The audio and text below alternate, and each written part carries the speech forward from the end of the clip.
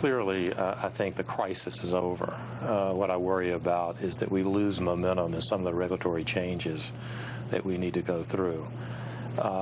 History does repeat itself, and if we don't take action, I mean, we're very focused clearly on important issues, whether it's troops in Afghanistan or healthcare, but we do need to make changes in our regulatory oversight.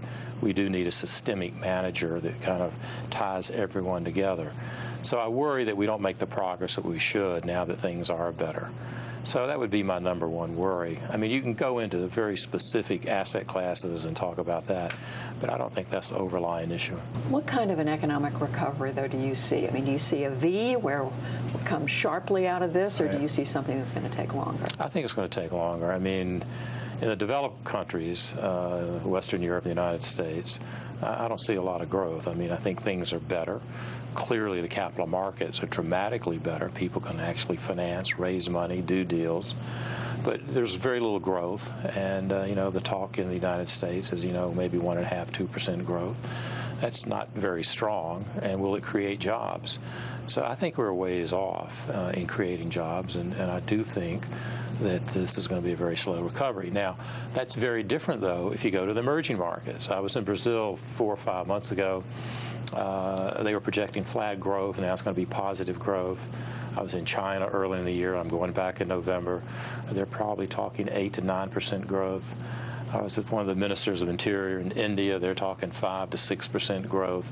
So in the new markets, in the emerging markets, there's a real growth, and I think that's going to continue. This may get back to your first answer, but when you look at Wall Street, is this a new normal, or are the changes that we see on Wall Street, are they deep, are they seminal changes, or are they temporary? Well, I think clearly you have to measure in time. I would think for the next 15 or 20 years, I think they're deep. I can't speak, I really can't speak out 10 years. But clearly there's been a huge change. Leverage has become a big issue. There's a lot of focus on leverage and how much is the right amount of leverage. Goldman Sachs and Morgan Stanley are bank holding companies. So now our lead regulator, along with the SEC, is the Federal Reserve. And the Federal Reserve have people in our building and in Goldman's building every day, permanent offices. There's a lot of testing of models. There's a lot of supervision. That's a very different world than we lived in as little as a year ago. I think all of that will have a real impact in changing the street.